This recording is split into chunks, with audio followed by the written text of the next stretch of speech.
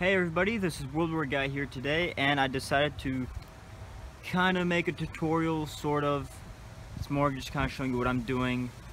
But as you can see here, I have an M1 helmet here, and this is actually my newest M1 helmet. It's a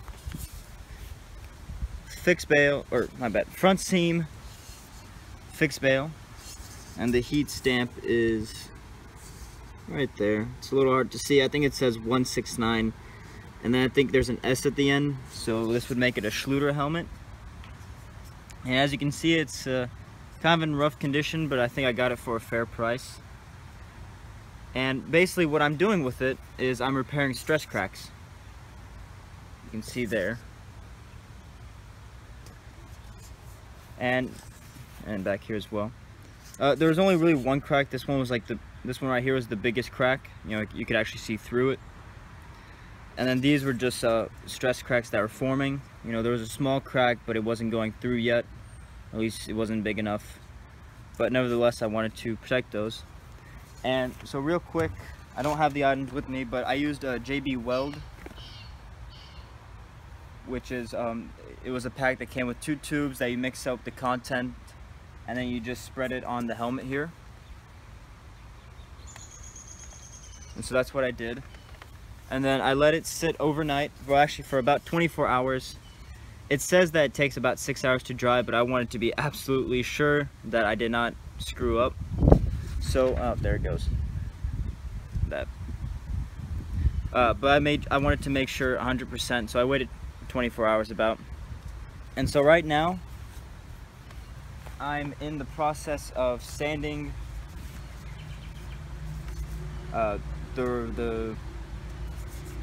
sanding the weld off, or the repair here. Not sanding it off, but sanding it flat so that it doesn't look like there really isn't anything. And this is my first restoration project, and since this helmet is already in not the best condition, this is going to be kind of a test for me, so I can get the hang of repairing stress cracks on M1 helmets for the future. Although I do think it'll turn out nice. I did order paint and corking from J. Murray, and that's going to arrive in the mail in the next week or so. At least by the time this part of the video is made. I might make it the second part for when I paint it and all that. But so right now I'm just sanding these to be flat, and of course when I do paint it over and the corking, I believe you will be able to see, you know, like this one I'm not going to sand anymore because it's already kind of peeling off there and kind of showing through, so I'm done sanding this area. So I feel like once I paint over it, you will still be able to see something there. You know, you'll be able to look at the helmet and be like, huh, looks like someone put something on the helmet. But it's fine, because this helmet, I don't feel, at least personally, I don't think a collector would go and buy this helmet because, you know, the inside is not the best, you know, and then the outside is all rusted at the top. There's stress cracks, so I don't think a collector would necessarily go out of their way to buy this helmet. I bought it because I wanted another fixed bail M1 helmet, and I also got it for, I think it was a decent price. And it's great because it's keeping me busy for the summer, repairing the stress cracks. And then I'm going to repaint it, recork it, so that'll be fun. Real quick, the interesting thing with J. Murray is the paint that I bought actually came in, you know, like the containers you buy at the paint store. So it's not a spray bottle, it's not spray paint. So I'm going to have to, I can either use a brush to do that, but I don't want to because I feel like you'll have like streaks of paint running down. It would be hard to get it nice and even and more correct. So I'm going to have to transfer one of those spray devices for paint. So I'm going to need to borrow one of those, and I think you need to add paint thinner to it as well. I'm going to worry about that when I get there. But it's too bad that J. Murray, at least when I looked, they didn't have any of the spray paint available at all. They didn't have it on their website. But yeah, so that's just a little update on what I'm doing. It's not much of a tutorial or anything. But yeah, so next part of the video will most likely be me painting it, or at least attempting to. See you around. Alright, so before we continue, I found the product that I used. It's the JB Quick. Here's the other part of it. And so basically what you do is you put equal amounts of both of these onto a surface area. You mix them together, excuse me, and then quickly, before it dries out obviously, you place it on the desired location. Alright guys, so once you have finished putting on the JB Weld on the helmet, you just want to sand it down so that it's just about as flush as with the rest of the helmet as you can. And then sand a bit of the top and around to get that extra corking off. It kind of helps even it out at the end result. Before we continue, please understand this is the first time I've ever done this, so I'm not an expert, and this helmet, the end result, probably won't be that great. That being said, J. Murray, the paint that they give you is half a pint can, so it's not in a spray can or anything, so it does make it a little hard, because if you go ahead and use a paintbrush on it, you're going to have the uneven lines, you know, you're going to have droplets dried up and everything like that, so it's a bit difficult. So I got these two things. Hopefully they'll work together. I'll have to find out, but it's basically, this is cool. You put the paint in here and then it acts as a spray can, but I believe you need this. That we will get to on the next part. But with that being said, I only have half a pint, so I don't have as much paint as I'd like to. So what I'm going to do, which works, or should work, is I'm going to use just adhesive spray. I'm going to spray it on the helmet, then put the corking, let it dry, and then I'll paint it over it. Like that I don't have to use the paint as a adhesive and then a paint to cover up the corking. So what you want to do is you just get your adhesive, and again remember, I've never done this before, so this is a first experience for all of us. And just spray it on the helmet. Make sure you get it everywhere. You want to make sure that the corking gets well on it. This helmet, for those who might be worried, wasn't that good of a helmet. It was in bad shape. There were stress cracks.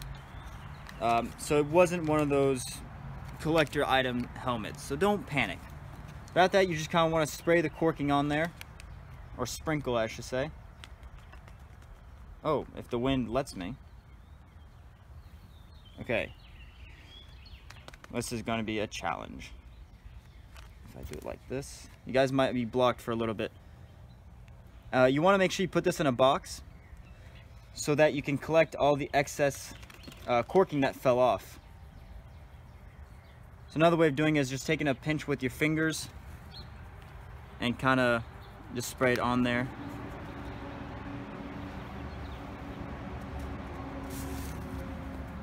So I'm going to pause the video, do the whole helmet, and then we'll come back. Alright, so once you're done spraying it with adhesive and putting your corking on, let it dry for 5-10 minutes, and then go ahead and gently rub the excess off. Don't do it too hard because then it will come off fairly easily.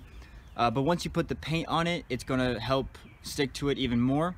And then once you start using it in the field, all that really excess corking is going to come off, and it's going to start looking more correct. So just go ahead and gently rub it with your hand. You know, just very gently, kind of like that. But you still want a good amount on there so that once you paint it, and then you throw it around the dirt or whatever, you still have a good amount left, which is what you want. So now we're going to... Oh, and try to save as much as you can just in case, because this is expensive for what it is. So save as much as you can for the future.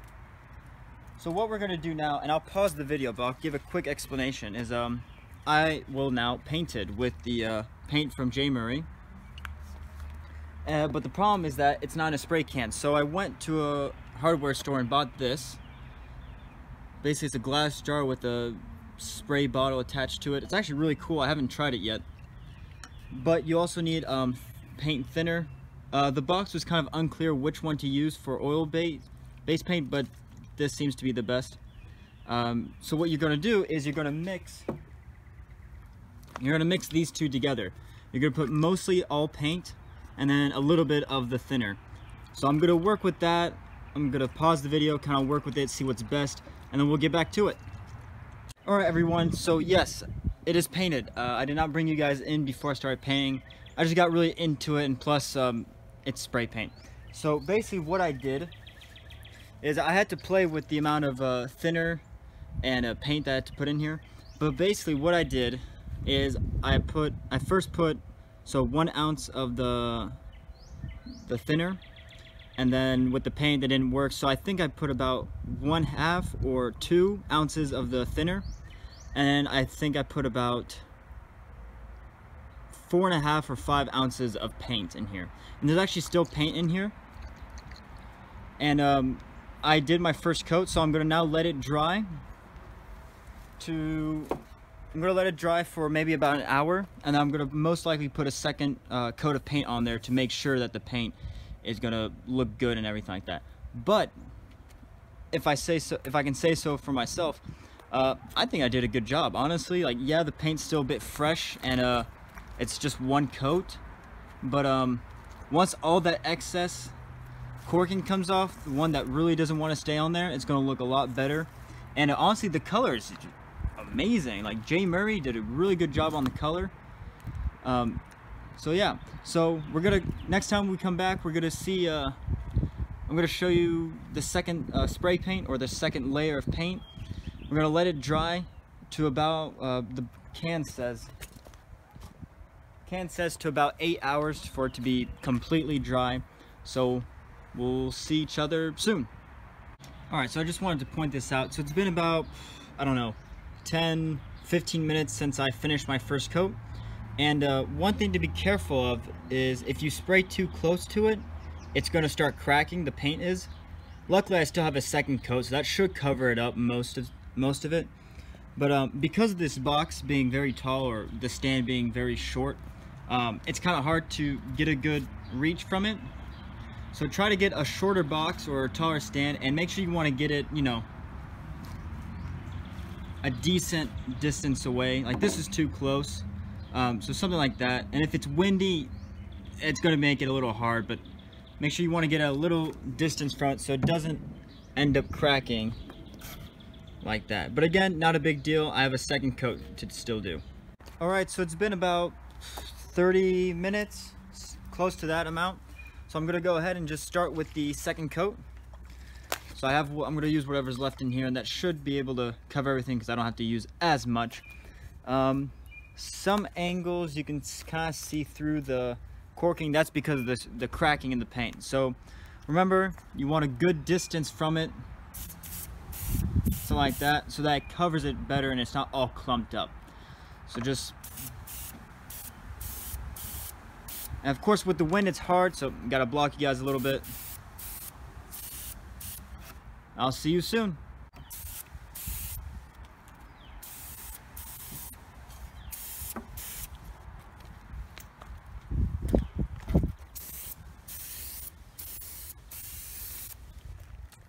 Alright, since I do have still a good amount of paint left, not a lot, but I still have some in there, I decided to actually get a post-war Belgian folding shovel.